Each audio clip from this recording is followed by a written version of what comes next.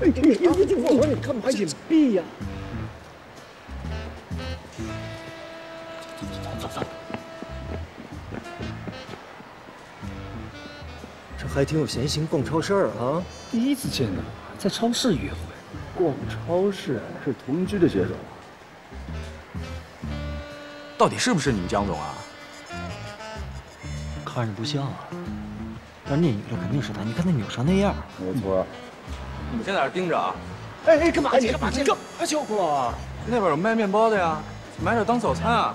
不是，关键时刻你真是你，这不扫兴吗？哎，他们两个去买单了，跟上。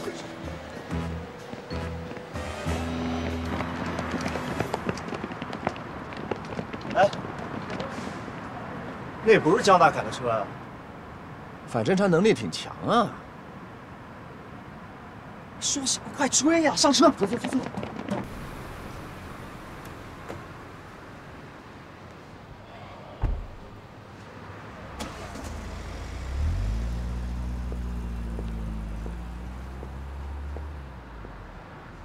这是要去酒吧呀？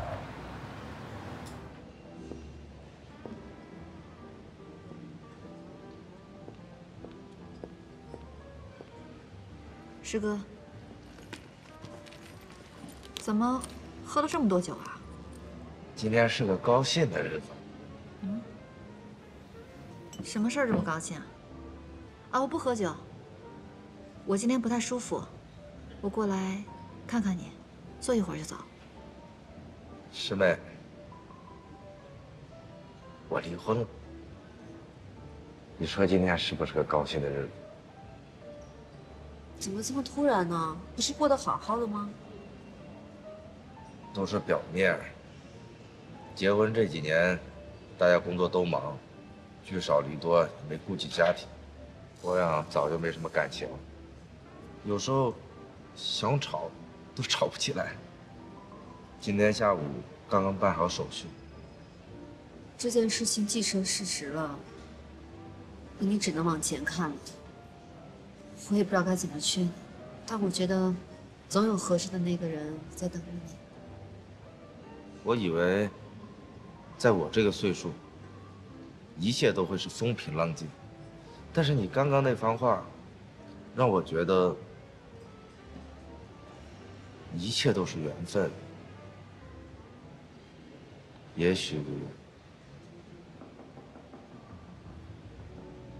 陪我再坐会儿，好吗？哎，那男的就是你们公司姜胖子吧？长这么胖，除了姜胖子还能有谁啊？哎，我说这女的够厉害的，刚才那个男的不是姜胖子，就换了一人。我去，这小姐姐可以啊，一茬接着一茬的。我早就跟你们说，这女的没有那么简单的，比你还渣。得了吧你，她能有我渣？在这儿你怎么看也看不清楚。这么着，咱们俩就过去。她还不认识我们。注意隐蔽啊，保持对象。放心，专业的。放心吧，走，大气。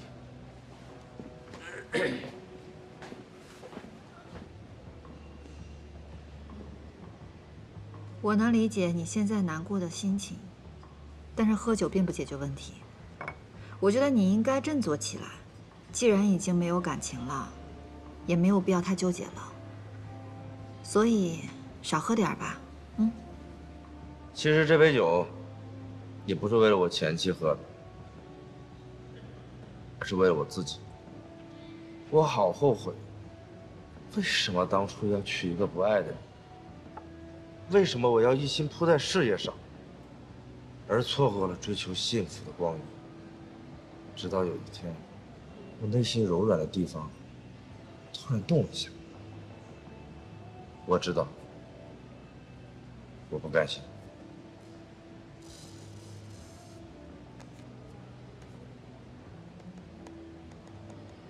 师妹，你知道是哪天吗？就是你入职的那天。你喝多了。我没喝多，在美国的时候我就觉得你很好，但是机缘巧合，我没能留在美国。但是在我知道你想要离职的时候，我就一定要让你回来。我有个问题想问你：我来智动科技上班，究竟是你认为我跟你的关系比较亲近，还是因为你认可我的工作能力？当然是因为你的能力了。好，你应该知道我这个人做事的方式，我不喜欢工作和感情混为一谈。我来这儿看你，纯粹是因为你是我的朋友。人喝完酒之后容易放大自己的情绪，你刚才跟我说的那番话，我全当是你放大了我们之间的友谊。我很感谢有你这么一位重感情的朋友。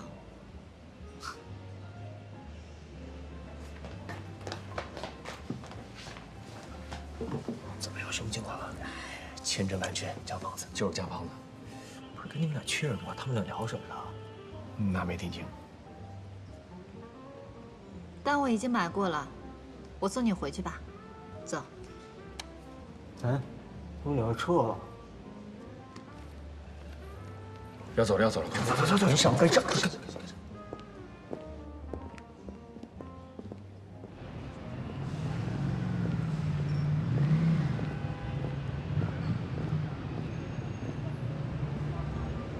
谢谢你，我今天确实有点喝多了。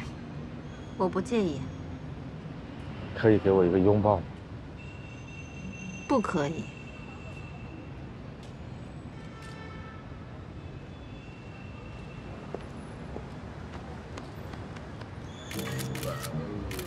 你的。拍到了，拍到了，拍到了！你们看，这几张照片全部拍到，完不完美？报上报，完美吗？图都不 P 还敢说是完美啊？怎么又是你啊？手机交出来吧，不然我立刻报警。不是你跟我们说你为什么要报警？你们偷拍他人，侵犯了他人的隐私权。根据我国治安管理处罚法第42条规定，处5日以下拘留或500元以下罚款。哎，对不起，情节停一下。人家我们刚才在拍风景呢，你怎么知道我们想拍谁？我2只眼睛都看到他拍了别人。行，别跟他扯了，不就500块钱吗？夏小飞，给我，这凭什么是我呀？我原来碰瓷儿了。这回这么痛快呀？不是在三亚的时候啊。来，正好，拿着吧。你到底是谁啊？你们不用管我是谁，你们3个人之中，有一个人是色狼童宇吧？哎呦，小丫头片子挺能说呀，这是要跟我们正面刚是不是？行，那你猜一下，我们仨谁是童宇啊？这还用猜吗？反正你不是。上次在电影院就是因为看到你破坏了本宫看电影的心情，你连个傻白甜都搞不定，你这点双商，当不了工程师。笑什么笑呀？皮笑肉不笑的，一身名牌跟租来的似的，一看就是那种满嘴鸿鹄好志，其实就是败絮其中的花肠子。就你那点战斗力，怎么跟我们家训过斗啊？是条会说话的舌头。杰森在，割了他。是。闭嘴，小心本宫阉了你们。这位吧，看着眉清目秀、气宇轩昂的，自以为自己很拽，跟全世界都欠他500万似的。实际上眼带煞气，充满哀怨，内心空虚无比。这就是典型的斯文败类象征。你就是那个人间极品渣童宇。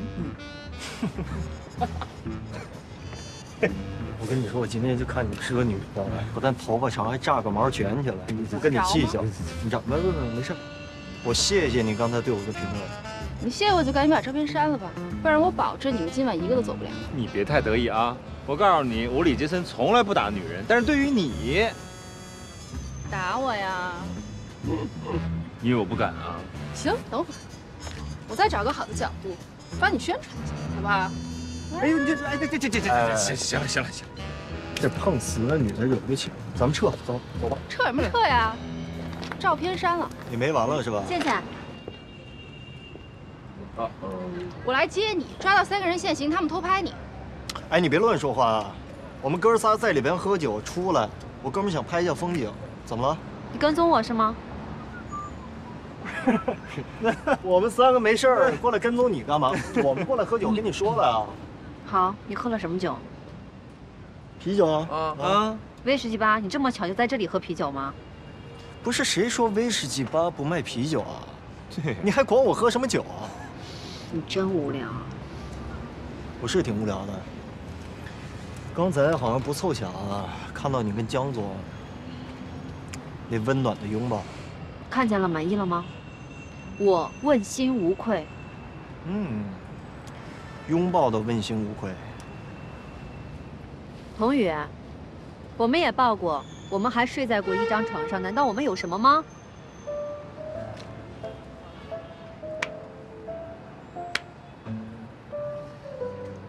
你还真信啊？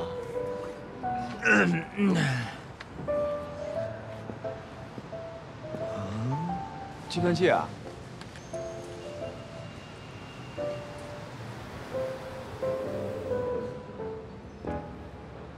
烂本本？哎呀，天哪，还真是你啊！哎呀呦，哎呀，真是好长时间没见过了啊！你怎么样？啊？我挺好的呀。这什么情况啊？他们仨认识。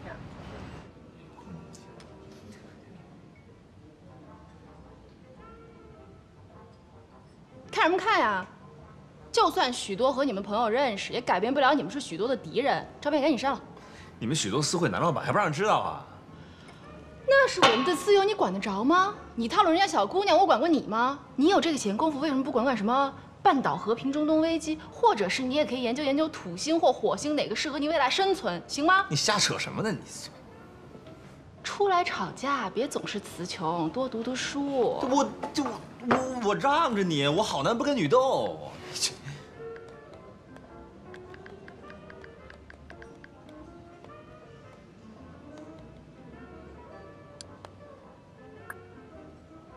哎呦，这不约姐怎么还骂上我们男人了？这是被哪个男人伤害了吗？嘀咕什么呢？关你什么事啊？我嘀咕你，世界上最漂亮的女人，行了吧？谢谢啊，世界上最白痴。哎，叶子姐，来，你呀，别跟他吵了，你俩不是一个级别的，你绝对吵不过他。啊，还有，我问你。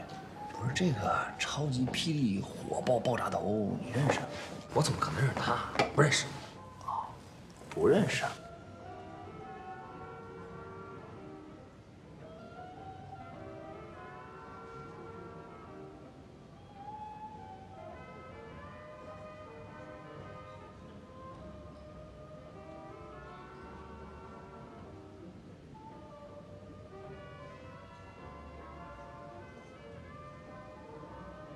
真没想到这个许多怎么和郭老师看着这么亲，这是在逗我吗？今天就是场误会，我替这哥几个跟你道个歉啊。杰森，赶紧把那照片删了。都删了，给你们看吧，都没了。童宇，看在你和郭崇是朋友，今天我就不跟你计较了。但是你又刷新了我对你的认识。哎呀，反正已经这么差了，不差这么一点。小丫头，以后嘴别那么毒啊，积点德。闭嘴吧你！现代巨婴，多读点书。走吧。再见啊。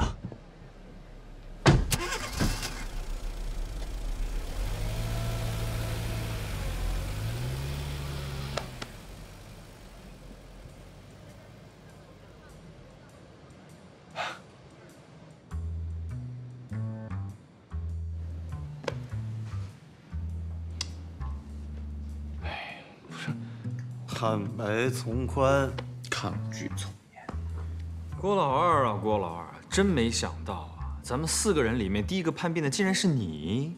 我这怎么就叛变了我跟许多认识的比跟你们认识的还早呢。那时候我爸调动工作，我就转学了，我就跟他一起到上海了。然后许多就是我高中同学，我们俩做同桌。后来毕业了以后，他就去美国了，一走了10几年，这中间我们俩也没见过。那个时候他数学特别好，所以我就叫他计算器。然后他知道我喜欢读书，老把那书翻的都烂了，他叫我烂书本。哎呀，这称呼还挺亲昵啊。这是你叛变的理由吗？那个时候我又不知道那女当事人是他呀，对不对啊？我也没见着人啊。而且我们俩这中间这10几年，我真的今天才是第一次又见着他。我知道啊，你现在坦白了很多了，对吧？但是，在你这个基础之上，能不能再跟我们说一下，他在见姜胖子之前，他在超市里面一起买东西的那个男的是谁？我忘记问了。哎呦我去！哎，这样何老，我问你的事，你必须要老实回答我。我跟他是站哪一边？哎呀，这还用说吗？理所应当的呀。哼，这就对了。我肯定站在真理那一边啊。我这你跟郭老二，你不站兄弟这边啊？站哪一边？站哪一边？哦，我知道了，他就是你相册里那4眼儿吧？对啊，他是我高中同学，现在是国立大学的老师。不过话说回来，我怎么觉得你今天看眼神有点不对劲啊？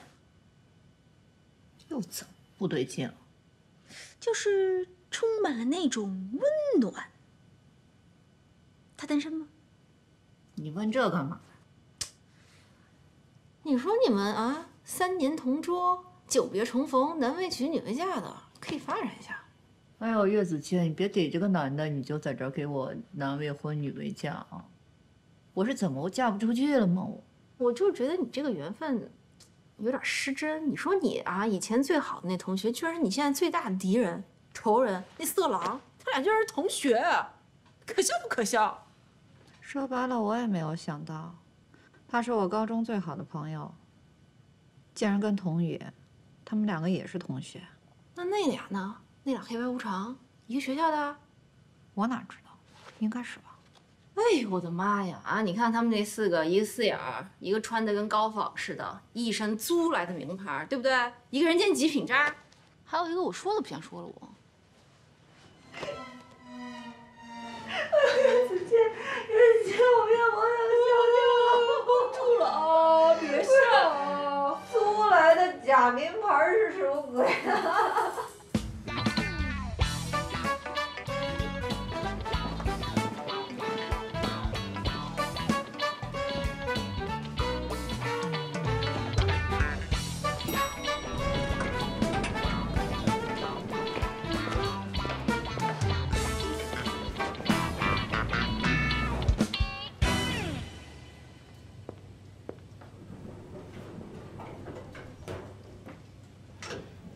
真是没想到啊，这么好的同学，竟然和……我也没想到我那么好的兄弟，竟然和是3年同桌啊！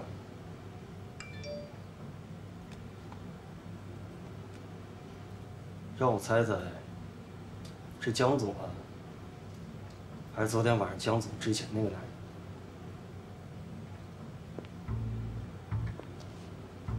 不是你干嘛？我跟你说，摄像头都录着呢。我只想警告你，不要过多关心你的私生活。我管过你吗？管好你自己就好。我坦坦荡荡，怎么了？你坦坦荡荡，我没有任何兴趣。我只想告诉你，出了这个门之后，我不想听到任何的闲话。那我也警告你，不要以为你有上层关系可以对我的项目指手画脚，听见了吗？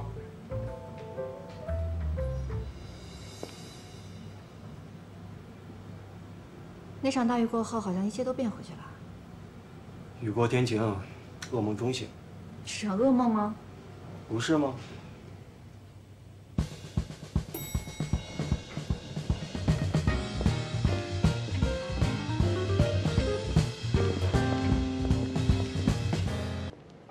烂书板。哎呀，这大中午的，你看把我们徐总请出来吃饭，真辛苦你了。坐。哎，那我得点点贵的。贵的？嗯，行啊，那就你买单呗。我买单？凭什么我买单？亏着上学的时候教你那么多，不行就你买。我跟你开玩笑，我虽然工资不高，但是这顿啊，你吃什么都行。服务员，先给我来2杯绿茶，然后要你们这儿的苏杭招牌12菜。嗯，谢谢。可以啊，蓝叔。嗯，你现在啊，真的比以前开朗多了。近朱者赤嘛，你看童宇他们每个人都那么开朗，就我这样的，现在在他们中间还跟个闷葫芦一样。近墨者黑，咱俩同学聚会能不能不要提外人？这是禁区啊，绝对的禁区。行。哎呀，想一想，我还是真得感谢你。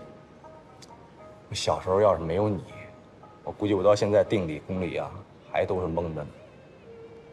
哎呀，你说小时候吧，总觉得时间过得慢，这长大了这10几年，真的一眨眼就过了，我都觉得我老了。谁说你老了？现在和当时没有什么两样，虽然10几年没见面，依然还是呆呆的。去了美国10几年，一点信儿都没有。咱们好多同学可都说你是嫁到美国去了，是真的吧？谣言你也信？哦。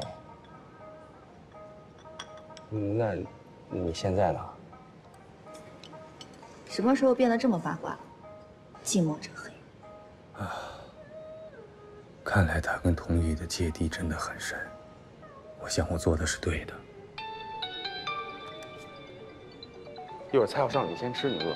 好。哎，不是你什么事儿电话说不了，啊？现在里边啊有一特重要的饭局，替你约了人了。谁啊？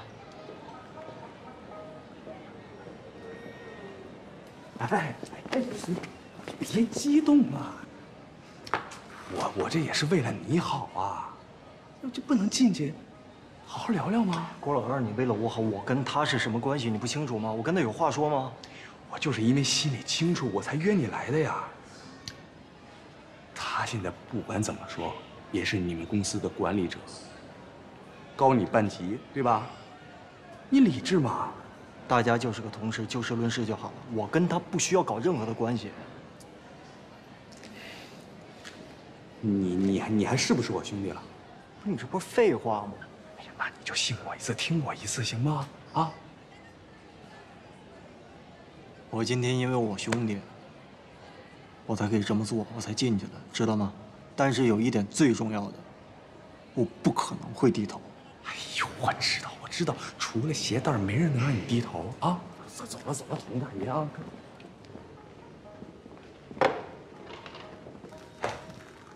徐总，坐，中午好啊。真是意外啊！我知道你跟童之间是有矛盾，但你俩是我最好的朋友了，我夹在中间，我很尴尬。能不能答应我吧？咱们就坐下来，好好的一起吃一顿饭，不管有什么误会，咱们说开了，行吗？我和童工程师已经没有误会了。对啊，没有误会，完全没有。哎呀，行了，一个我高中同学，一个我大学同寝的兄弟，我还不了解你们俩呀？啊？择其善者，而从之；不其善者，哎，你看徐总眼睛都累了，你别说那么多话。和解是不是啊？徐总，来。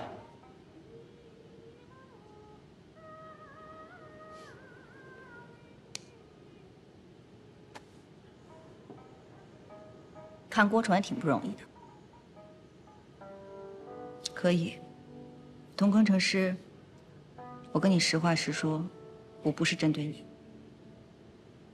你研发的项目，我会支持，但我绝不会奉承。最近你们组的情绪就是很急躁，我很不看好。出于工作来讲，李德组就是比你们组稳定。行了，你每天说着同样的话累吗？还有1个月的时间，确切的说是22天20个小时。到了时间，要干嘛呀？还决斗啊？时间到了，他完不成就离开公司。徐总，我想跟你说一句话呀，有的时候我们看到的东西，它未必是对的。也许我看错了你，你更看错了我。哎不，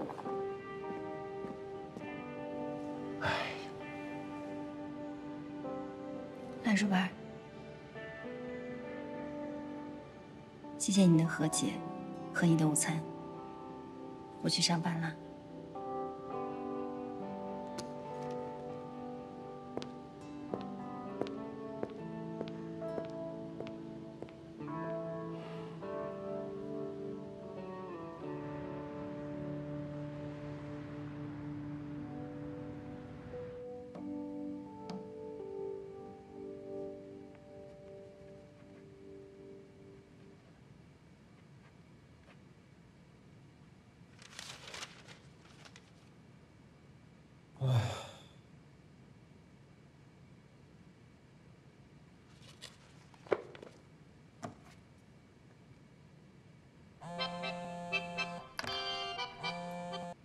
喂，大哥，我的餐呢？我饿死了。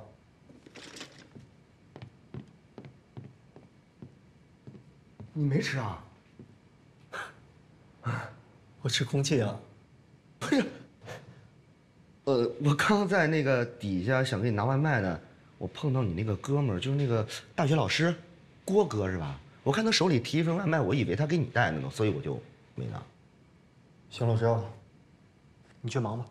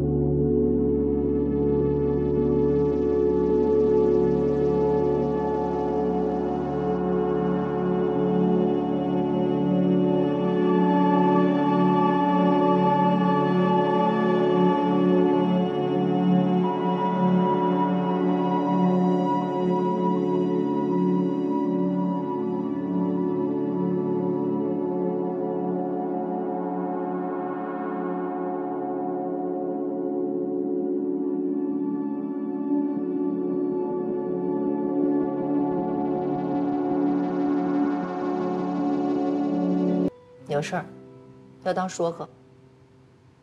吃人家嘴短，反正你现在已经吃了，就算我当说客，你也不能不接受。要说明天说啊，今天头疼。行，那你吃吧。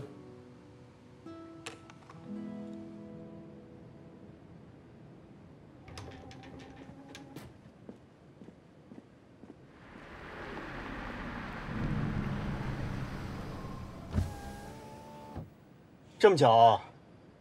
啊，我正好路过这儿。上来吧。哦。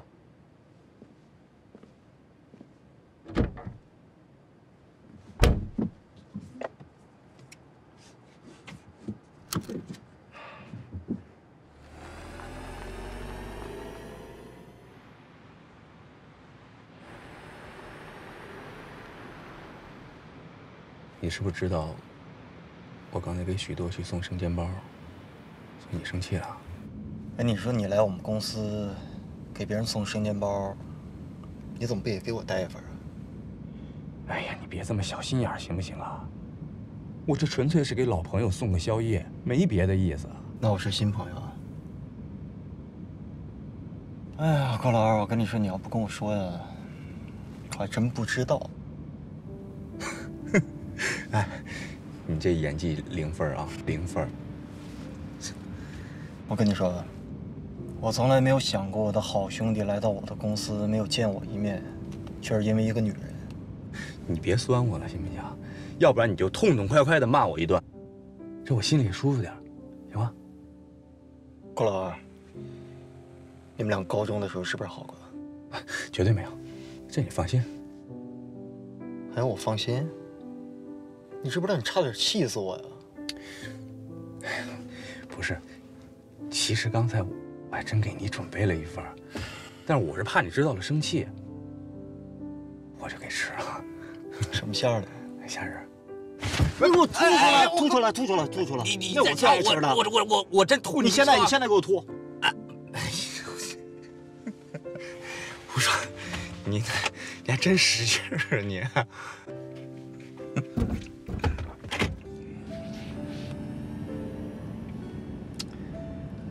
哎，老二，我刚问你的话，你还没有正面的回答我呢。不是，头儿，我觉得你可能是误会了啊。我对许多，那是一种特殊的感情。如果没有许多的话，我可能连国立大学都考不上。你还记得我原来跟你提过，我为什么会学历史吗？因为你原来数学不好，高考的时候才考了90分。就这90分，起码有60分是许多的功劳。当时许多学习特别好，高1、高2的时候我俩是同桌，高3分班了。他就利用课余时间呀、晚自习时间啊，来给我进行个人的辅导。我那数学呀，全是这么学来的。哎，你跟我说说，他之前是一个什么样的人啊？他的家庭是什么样子？我就知道，她是一个很普通的家庭的女孩。反正她很独立，生活自理能力很强。你问这些干嘛？我只是想知己知彼。但是有一点我敢肯定啊，许多是一个很简单的女孩，而且内心非常温柔，绝对不会故意为难一个人的。这我可以拿人格来保证。说的那都是过去，你知不知道这人是会变的？但是本质是不会变的。其实今天许多呀已经跟我说的挺明确的了，他就是就事论事的。你再加油，努力，一定能得到他的认可的。哎，你是谁呀？啊，业内最年轻的总工程师，获过 MIT 人工智能设计大奖的人。郭老师啊，你还真是个好老师。怎么？这鸡汤喝进去了？满血复活！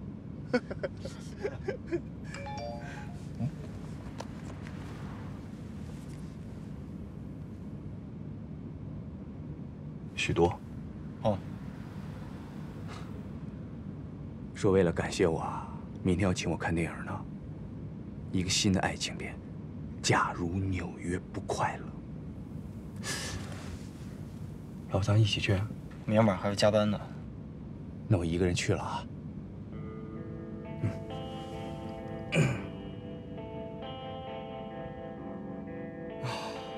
我看着高兴的过程，我知道，刚经历了前女友风波的他，很久没有这么开心过。他是我最好的兄弟，我自然希望他每天都像现在这么开心。但是我心里却不知道为什么会有一丝隐约的不快，这种不快我也说不清楚。我只是觉得怕他陷进去，怕他会离我们，离我越来越远。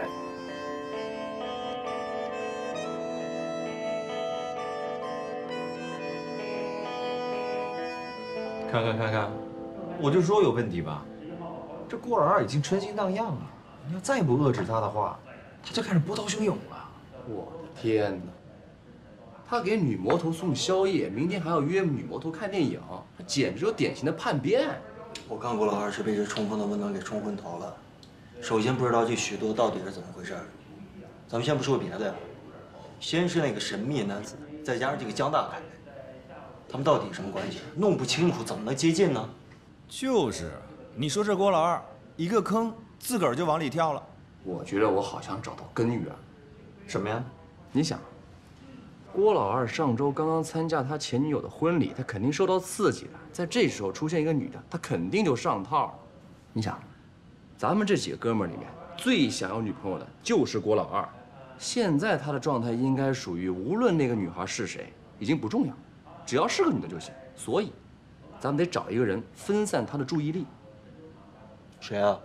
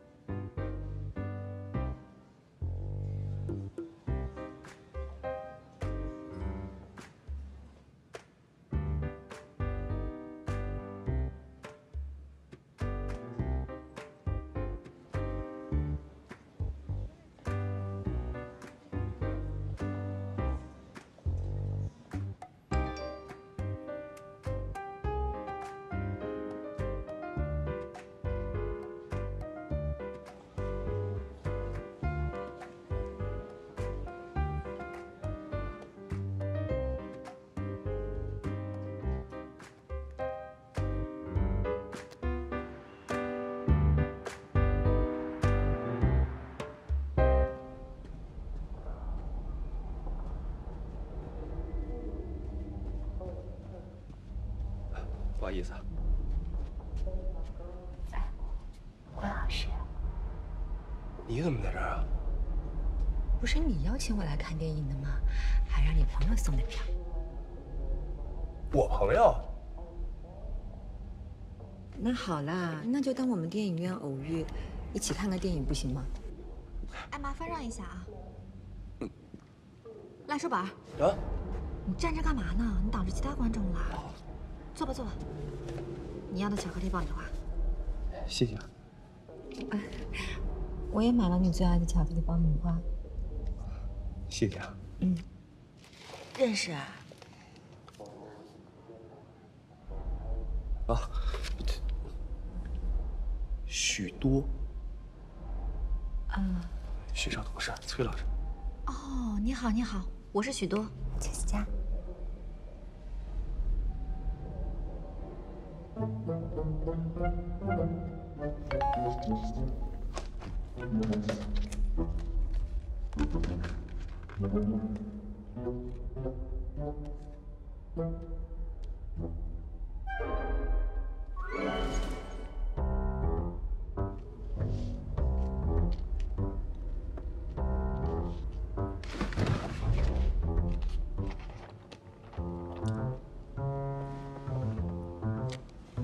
有事儿啊？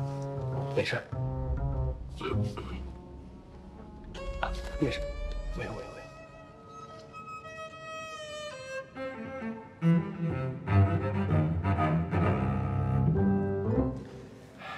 郭老师，你想不想吃点爆米花啊？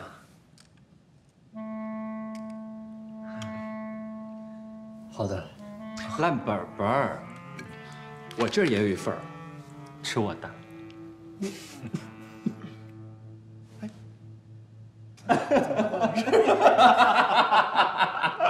我说你们仨够了啊，够了！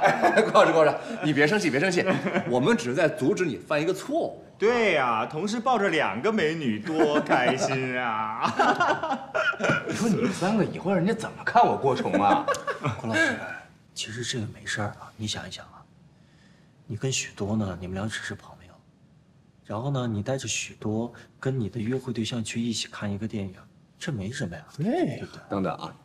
崔老师也只是我的同事，那就更没问题了。你带着你的一个普通朋友，跟你的同事3个人一起去看一场电影，那有什么呢？对不对？啊，我不跟你们说了，你们仨呀，简直就是混蛋！哎，怎么着骂人？竟然为2个女人啊！我们仨是混蛋，真是。既然你说我们仨是混蛋，那这样，从今儿开始，咱们4个分道扬镳，恩断义绝，如何？我看也差不多了，是不是啊？不是，你还是人吗你？哎，你看看，听见没？又骂我们仨不是人，你真的是过分了，郭老二。我不说话了，可以吧？我就老老实实的问你一句话：女人兄弟，你选择谁？还问我选择谁？你们3个跟他们有可比性吗？我的意思就是说，所有人跟你们3个都没有可比性。而且你现在心里只有2个女人，哪有我们哥仨呀？你们是不是忘了当年咱们都说过什么了？啊？哎，干啥？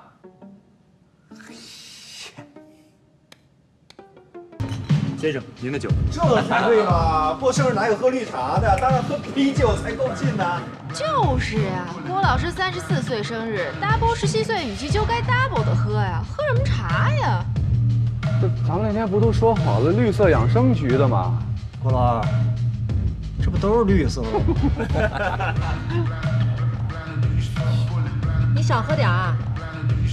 今天可说好了，出了什么事儿可不算工伤的。现在是下班时间，徐总，你管不了我吧？不是再说了，你少喝了吗？我不像某些人3杯就饱。哟，叫板。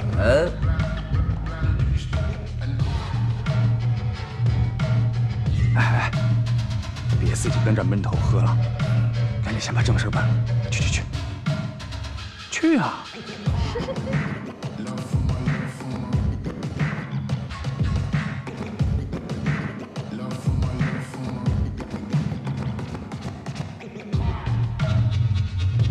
徐总，我过来敬您一杯酒。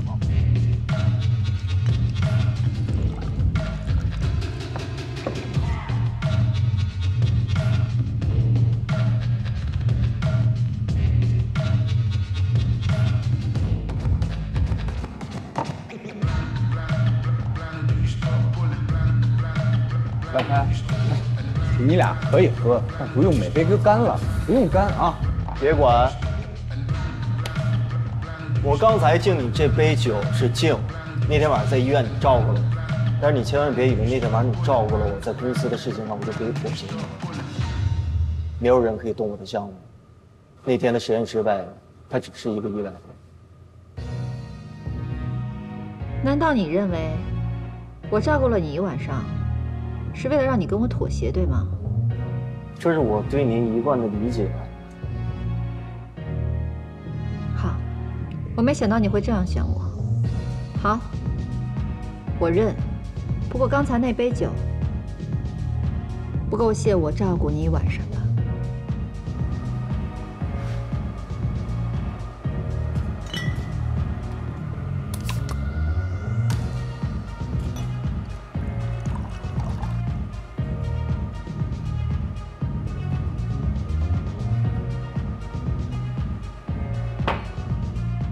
够吗？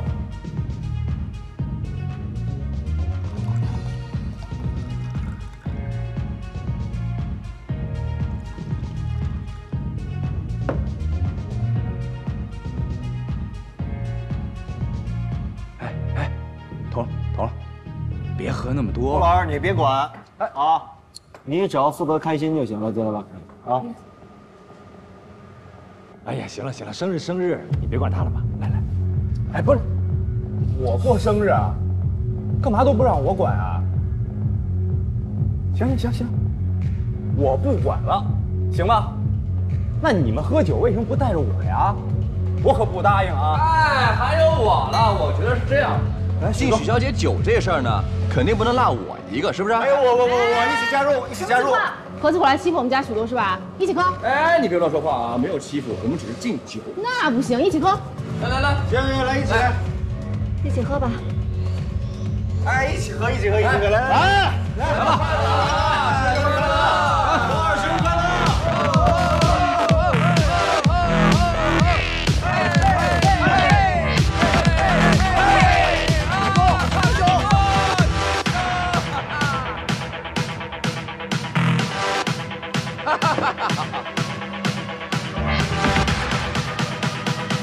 大口喝！来！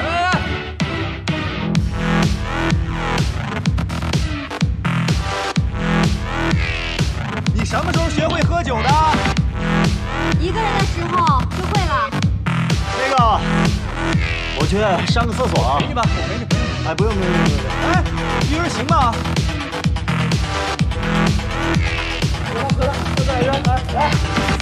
来，生日快乐！哎，停电了。灯怎么？哎，怎么停电了？服务员！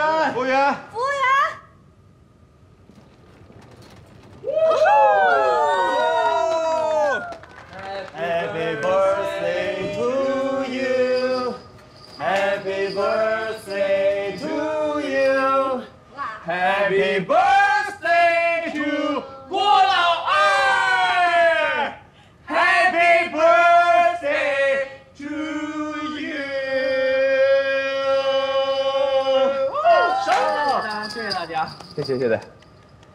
我先许个愿。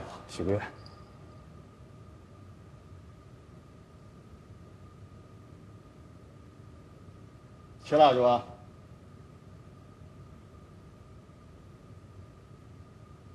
快吹蜡烛啊，郭老二！怎么感觉有点不对劲儿啊？怎么不对劲儿了？有什么不对劲儿啊？吹蜡烛啊！没有问题啊。什么问题啊？郭老二，快点！这还有呢。不。月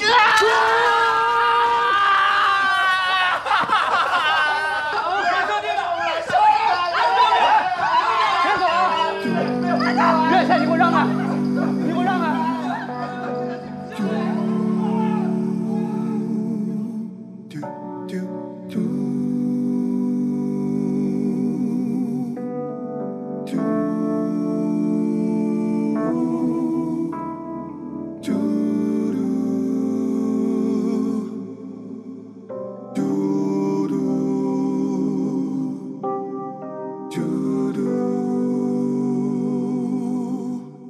我突然想，要是时间能够停在这一刻就好了。这一晚，灯光、酒精、欢声笑语，每个人身上的不快都烟消云散。人们往往被这种即时而短暂的快乐麻痹，而忽略掉了一些更深的东西。等到恍然大悟那天，为时已晚。人常说盛极必衰，那么后来发生的种种意料之外，让这一晚成了那个盛极。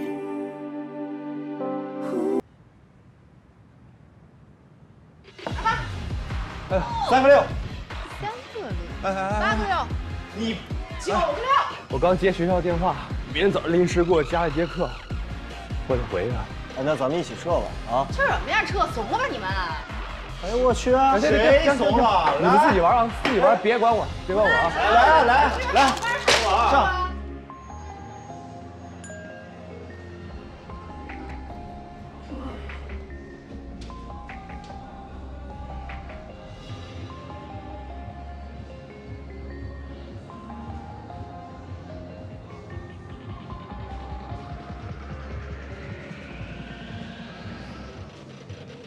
动了。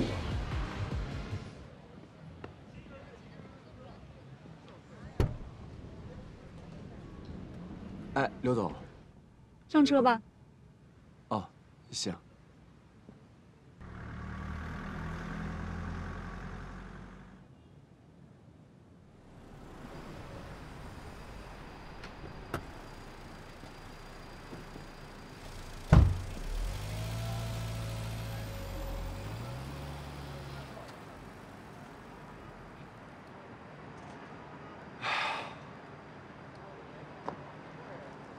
哎呦！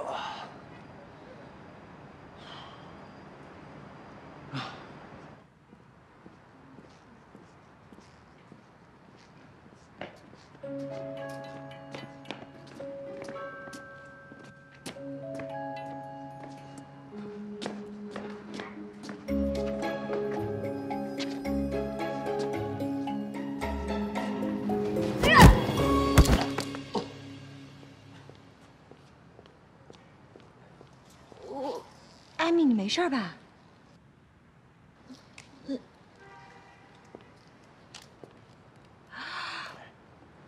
郭老师，没事吧？郭老师，对不起啊，我不是故意的，我以为是色狼呢，不好意思。你先起来。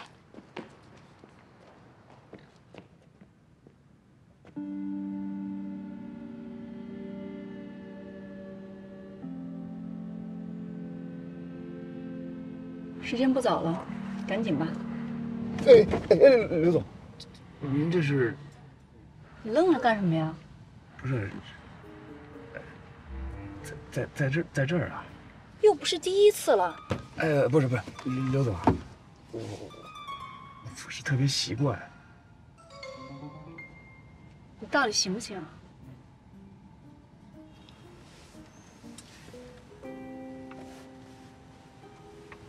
行，您都行，我有什么不行的？那你换上吧。上次你说衣服不对，这次给你买好了，赶紧换上。你跪着干什么呀？哎，我跪着拿衣服，显真诚点了。我先跑，你赶紧跟着我来啊！快点啊！哎，又是跑步啊，疯子似的。来。哎，佟大工程师，我看你也不行啊。就是啊，我都渴了。哎呀，啤酒真好。一会儿先帮我把那个爆炸头带走，赶上一会儿又得进医院了。嘀咕啥呢？什么嘀咕啥呀？什么都没说。哎，你不觉得这太闷了吗？倩倩，你什么都东西，来，快点。我这给你先交一下。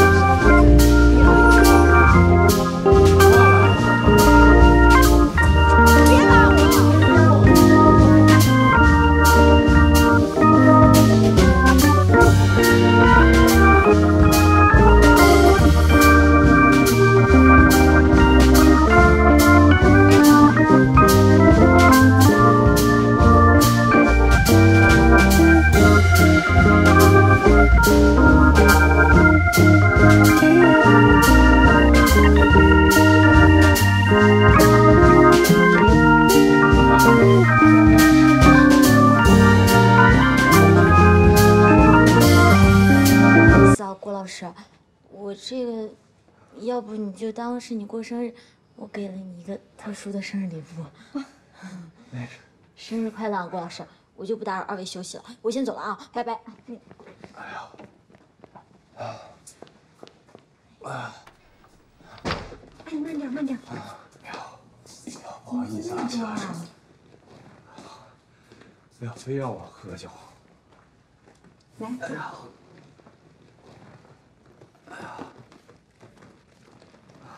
郭老师呀，这是我专门为你做的蛋糕，本来想给你一个惊喜，但现在，算了，你还是先休息，我先回去了。没事没事没事，主要是，既然你都来了，那咱们一块吹个蜡烛吧。好，那我就陪你吹完蜡烛，许完愿再走。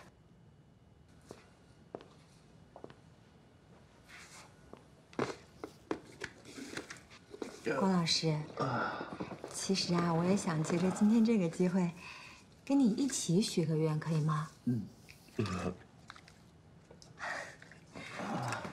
其实啊，古人说“日落西山独自响”，我的愿望呢，很简单，我就希望有一天，我能跟你两个人呢。 咱们俩能够，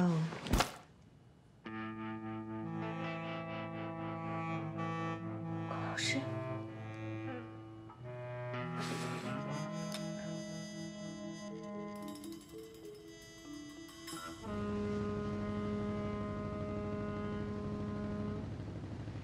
大哥，不是说好了出来透透气吗？这都透了几站地儿了。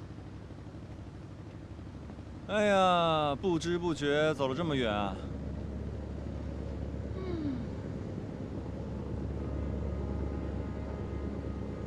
哼，我说你不会是要跳江吧？我跳什么江啊？因为你失恋了呗。什么事儿啊？我觉得再这么拖下去，对你对我都不好。 我有喜欢的人了，阿野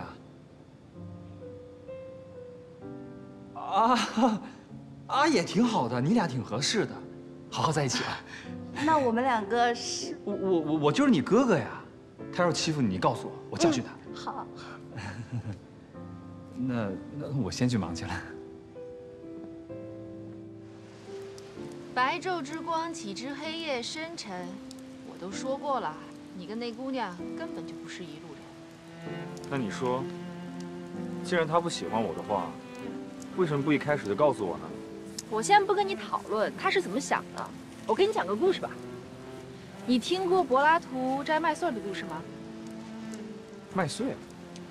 柏拉图有一天问他的老师苏格拉底什么是爱情，他的老师就让他穿越麦田去摘一株他认为最好的麦穗儿，结果柏拉图什么都没有摘到。他老师问他为什么，他就说：“我路过的时候看到那又大又好的麦穗，但是我总想着还会有更好的。”某个人在某个时刻，都像柏拉图一样，选择与没有选择其实没有对错，不是因为不够好，而是因为他们没有相互看见的一瞬间。你呢，确实有一点属于你自己的魅力，有一点阳光四射的傻气，但是呢，缺少现实的考验。待到秋日丰收时，你觉得你这颗空心的麦穗儿，谁会看见你呢？对啊，我在上海，没车没房，也没什么大梦想。也许我就是那个没用的空心的麦穗吧。难怪今夜解不约说，男人挺傻。跟女人比起来，我觉得男人确实挺傻。嗨，他人之言也不可尽信。你别说啊，他是我的精神领导者，是我偶像，是我女神，你可不能随意反驳他。他的微博啊，他的文字，能够指引我前进的方向。哎，对了，这个事儿我可只跟你一个人说啊，你要替我保密。你怎么不跟童宇他们说啊？是因为我在他们眼里，就是一个没梦想、没烦恼、天真直接的乐天派，所以一旦遇到烦心的事，我反而不知道怎么跟他们开口。我也不想让他替我担心。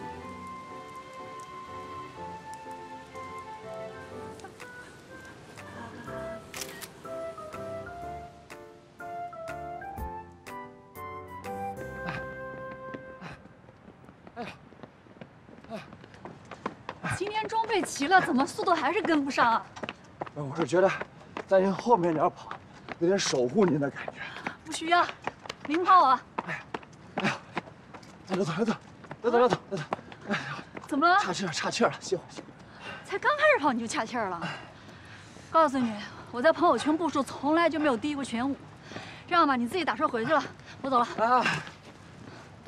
既然你这么说，咱今儿啊，也别朋友圈前5了，咱必须干第1，行不行？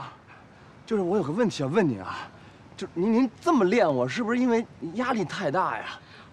我知道，你这种女强人啊是这样的，就工作太多了，太繁忙了，工作压力太大了，就负能量爆棚，跑步咔散发出去。OK， 没问题，今儿我陪您，好不好？我陪您，咱跑掉烦恼，咱跑掉困扰，咱燃烧我的卡路里，好不好？走。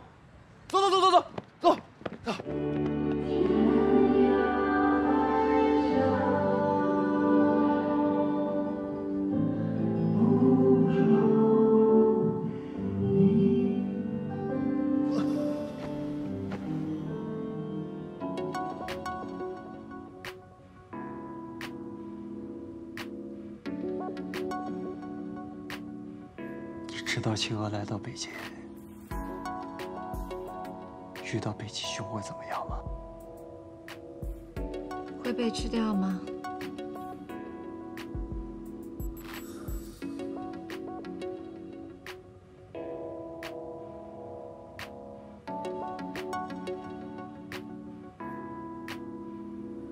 你好，服务员。咱们这时间到了，您还需要续吗？买单啊！喝，继续喝。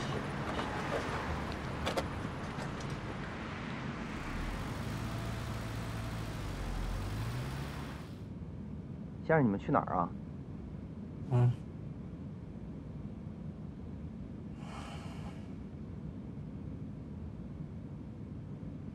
去哪儿啊？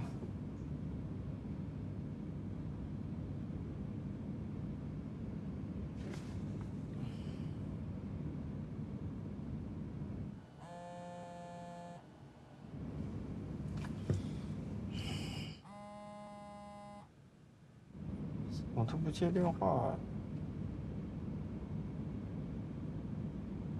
到底去哪儿啊？别来车。哎，好，谢谢。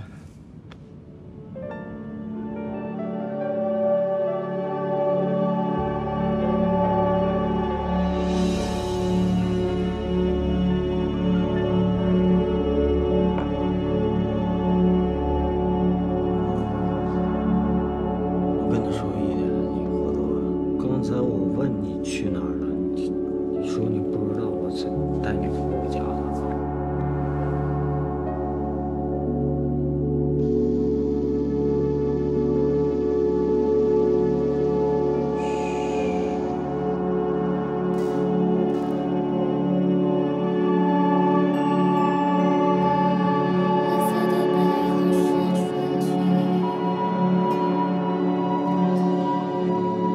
低下头俯瞰陆地。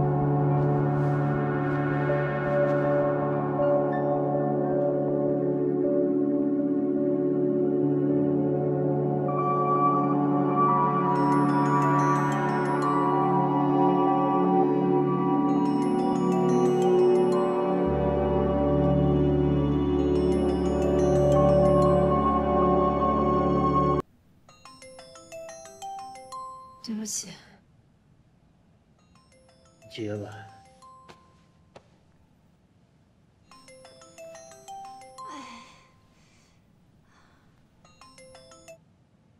喂。好。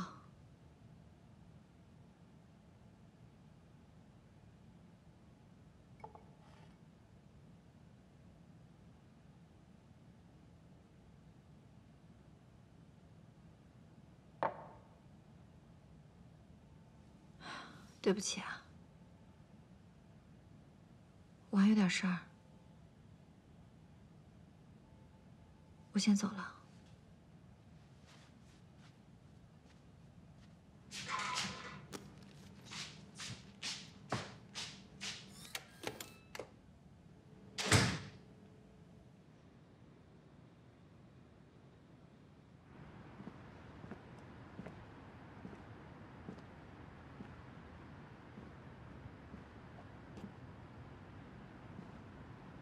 你这么晚了，从我们家出来，出了什么事儿啊？我负不起这个责任。